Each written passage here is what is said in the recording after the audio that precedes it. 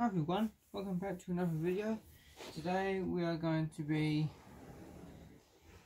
taking apart these studio speakers here made by Audio Pro. Now these are for sale, but still I just want to show you guys inside of one of them. So we're actually going to put one aside right there. We're actually going to take this one apart today. This one features a 4-inch woofer with a silk dome tweeter on it. If you don't know what the tweeter is, I'll get one down for you guys to have a look at that I took out of a center channel speaker. This is a silk dome tweeter here. This is what produces those nice, crisp, clear, high frequencies. These are pretty common in units like this. Pretty common. Hang on, if I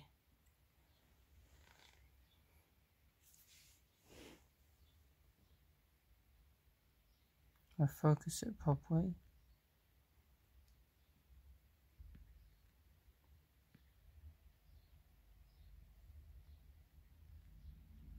It's like that, look at that. In the front, you got the back. This one's rated at 50 watts. That's pretty good, actually. So yeah, let's get to the speakers, eh? Now you're gonna need an Allen key wrench, or whatever you call it. Find the right size, like this. Make sure it will fit in there nicely. I've got almost like every single tool that I have. So yeah, it basically has screws just like this. If I focus it for you guys. It's like that. And you got a tool. It's like this. And it will fit in there just fine like that. Fits in there fine. I'm using a 3mm wrench here for this 3mm socket screw, and we're going to put them down, and we're actually going to continue taking them apart. The tweeter will be the most interesting one, actually. Let's bring it out close for the camera so we can actually have a look, and I will pause the video until we get all these screws out. The tweeter will be last. Okay, screws have been taken out. Now let's try and tip this forward. I do that, and then so we can actually catch the woofer if it falls out.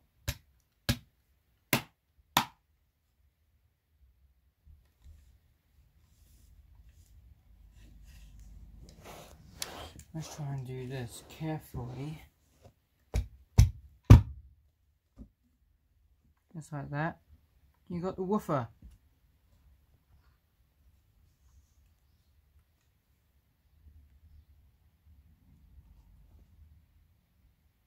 It's rated at 4 ohms.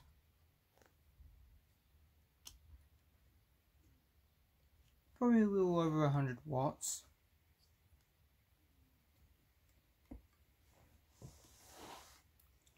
Try and disconnect this plug here just like that.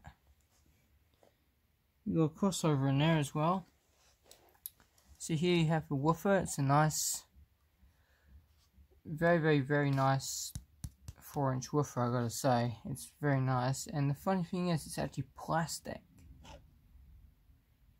And it's got voice coil venting in there as well. You can't see the coil, but it's definitely being cooled in there while it's working away.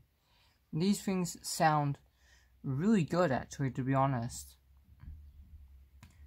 You've got the model IM.10B, capital B. So yeah, if you want to see the construction of this thing, now I'll give you a good close up here.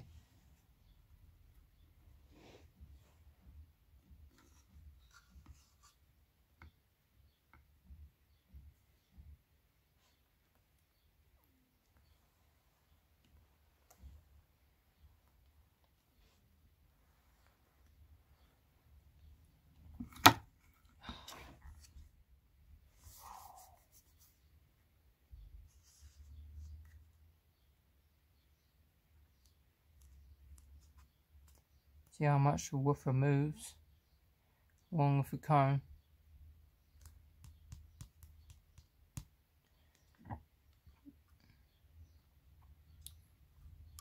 Alright, we've got the woofer there.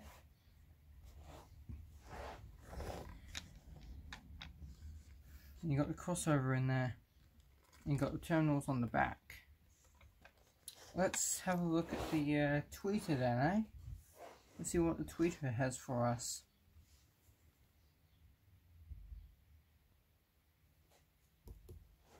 Screws have disappeared. Now let's try and get this tweeter out somehow without damaging the unit itself.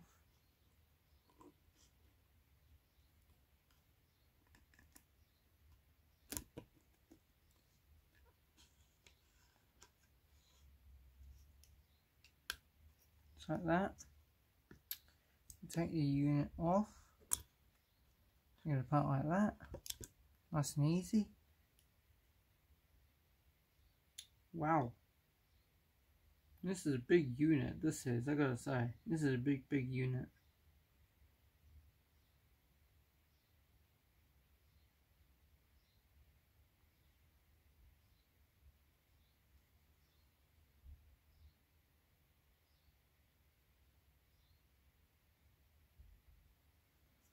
Okay. Got the dome tweeter here. It's got a silk dome tweeter with ferrofluid in it. Basically, when I have a look at the magnet, look at the size of the magnet on that thing. Look at my neck. I've never seen a dome tweeter have a magnet this big. Like, see if I can compare it to something like almost as big as. No, not really. This one's a bit bigger. This is just an old woofer I found. It's blown, but that's alright. It's all about the Audio Pro speakers anyway. IM10D. We got IM10B. So yeah. Let's clean up these enclosures a little bit. Speaker drivers on these are pretty good actually. Very nice. It's got a little red marker on the positive terminal. Sorry. I get muddled up my words. So you got the positive with a red mark. You got the negative without the mark there.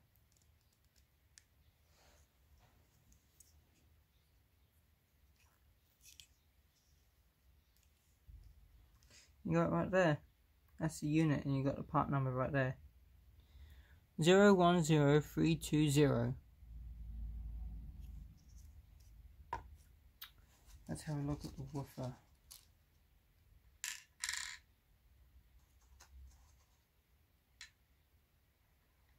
Let's look at the woofer real quick.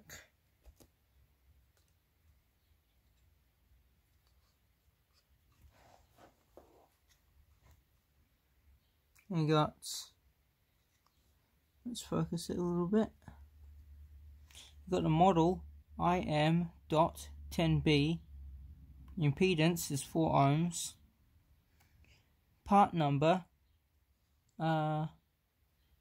T41 capitals CA. Apparently. And look at the construction of this thing too. The cone is so high on this thing, it's unbelievable. Obviously it just allows more excursion or something, or allows it to breathe more air without making too much mechanical noises.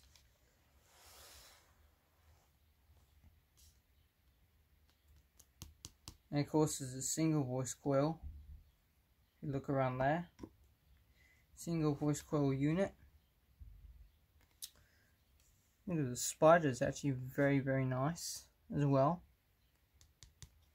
Although these tweeters actually don't have them because they're just a single diaphragm with a voice coil and a magnet and some ferrofluid. Alright, so if you guys want to see an uncut version of me putting this together, let's do it now, eh? So by taking the leads here for the woofer,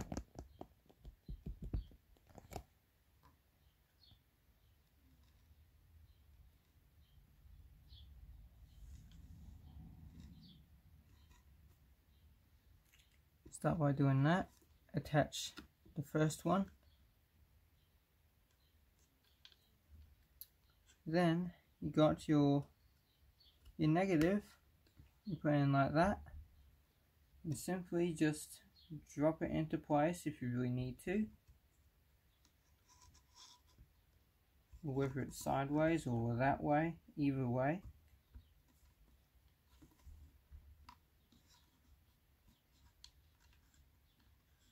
Then I'll get in there and adjust it a little bit,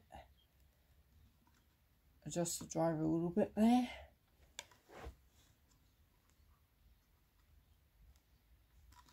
It has to fit in there real nicely too. Let's try and adjust it here, guys. I can feel the back of the enclosure too. Right. We've got that. It's a little bit of a snug fit, but still, it works alright. And the connectors are still connected. I can see inside of them. And if we do that,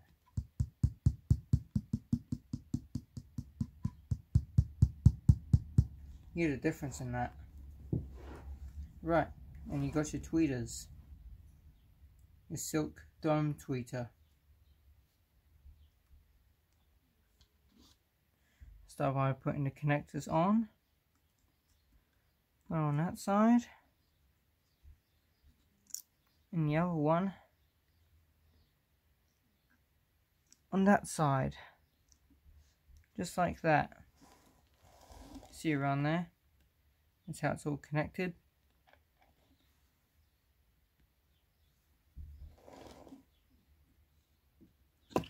You just simply put your tweeter in. That's basically how it's all put together. Just like this unit here that we done. Just like that. Got your silk dome tweeter and you got your woofer. Really good frequency response too. Plays lows pretty good. Like from mid bass to high frequencies, which is for the tweeter.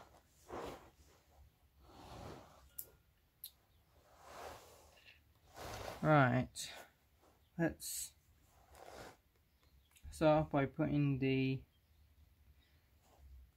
main unit here, the tweeter.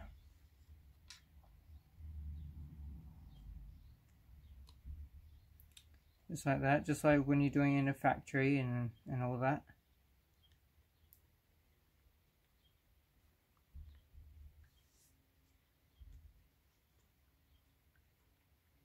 Then we tighten them up. Let's do one screw at a time.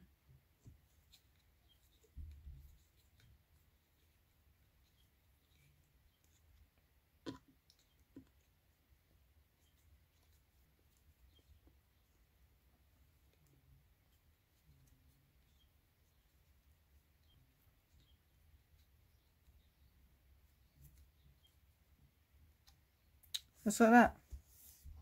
I know there was a few cuts in there just to make it look like I was actually doing that. Like that all the time. But no, that was just me fiddling around with the pause button. It's funny.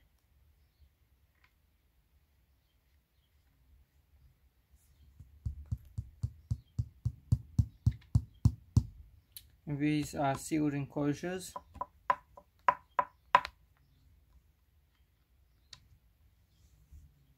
I think the reason why they are sealed is to actually help with the frequency response a bit better, make a little bit more better bass. So yeah, you take your trusty screwdriver, whatever you want to call it.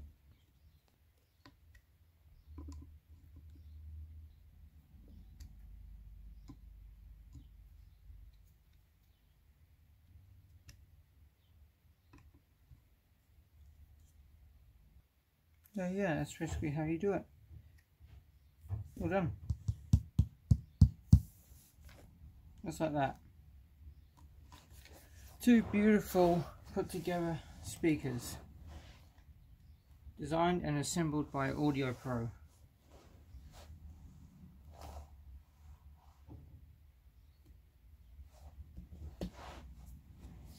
Now we've got the covers here with the logos.